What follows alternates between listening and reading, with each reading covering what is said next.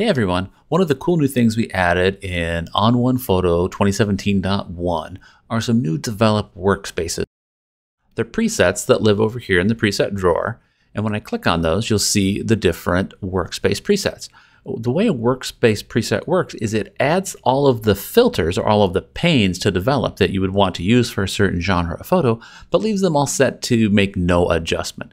So for example, if I was to click on the landscape workspace, you'll notice over here that it adds the tone and color pane, the color adjustment, sharpening, noise reduction, and vignette panes. But the original photo in the middle didn't really change. It just sets up the different things that I'm going to use on that type of a photo. So now I can adjust the brightness and contrast in color here in tone and color, but then I can make spot color adjustments to tweak individual colors under color adjustment.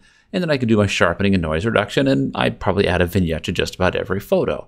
So it gives me the right stuff to start with. If I'm a Lightroom user, I might be comfortable using the Adobe Lightroom workspace. This adds all the same matching panes that I use inside of Lightroom in the same order. So I have the basics and then curves and color adjustment and split tone, yada, yada, yada, all the same things that I would use inside of Lightroom. Or if I'm working on a portrait, I can get things like a glow and skin retouching added. Or if I'm going to start with a black and white, I can click on the black and white workspace and it'll give me black and white on top of my noise reduction and vignette and sharpening. So everything I need to get started with the most common different types of photos built right into the new workspaces. It's a great place to get started. Thanks for watching.